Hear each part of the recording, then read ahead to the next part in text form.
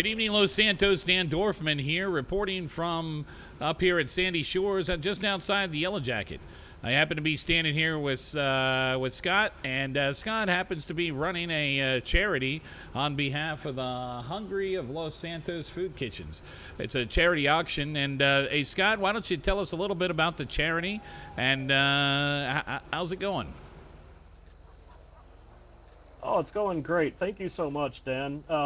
And thank you for coming by and checking us out here. So the Hungry of Los Santos Food Kitchens is a great organization. They've got a couple food kitchens downtown that help the hungry of the area. The way they work is amazing. So what they do is anyone that's hungry can show up at any time and get fed. No questions asked, no forms to fill out. Just if you're hungry, you get to eat. And they're looking to open a location here up north, so this charity is going to help to benefit that as well. So the hungry of the north that don't have good transportation, because it can be quite expensive, can get fed as well. Well, that's quite sounds like quite a remarkable charity and effort, especially now that the economy is what it is. Even though we're starting to see some signs of recovery, it's still a lot of people out there hurting.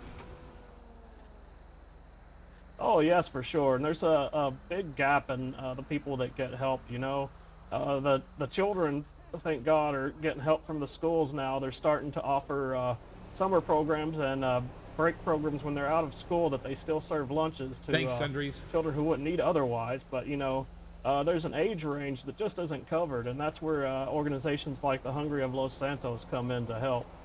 And I couldn't be happier than to be working with these great people. Now, how long has the Hungry of Los Santos Food Kitchens been in operation here in Los Santos? So they're relatively new. They've been operating for 2 years, and about a year and a half of that, it took about a half a year for them to get spun up and get operational. So about a year and a half of that, they've had one kitchen, and then opened their second one, I think, maybe 6 months after that. Overall, they've been operating for about 2 years, helping out these poor folks. That's perfect. And this the support for this particular mission downtown and the Hungry for Los Santos Food Kitchens. Now that cuts across denominations. It's not necessarily just affiliated with one denomination. It's kind of a collection of all the faiths kicking in and helping out. Is that right?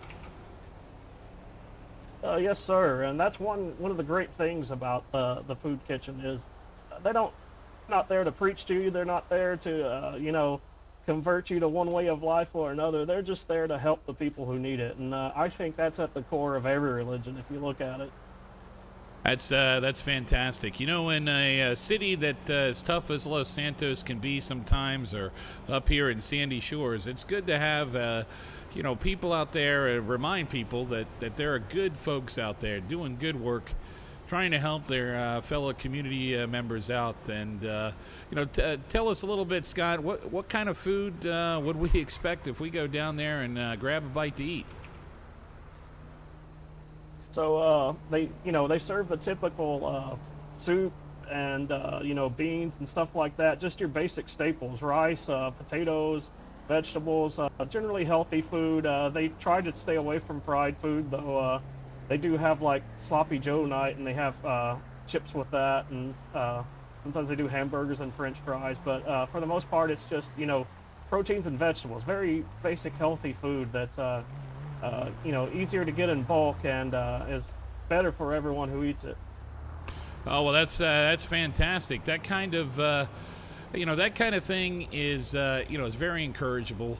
It sounds like the people that are in the most need are going to get the most help, and they're going to get a well-balanced, nutritious meal when they go out there to the Hungry of Los Santos Food Kitchens and be able to get something that's that's gonna help them out along the way. Give them a hand up. How do people get in contact with you, Scott, if they want to get involved in this raffle, or perhaps they want to just help out down at one of the food kitchens themselves and volunteer their time? How do they get in touch with you guys? Okay, so we're in big trouble, guys. They can go to the website for thehungryoflossantos.com, or they can text me. My number, let me bring it up. I never remember my own number.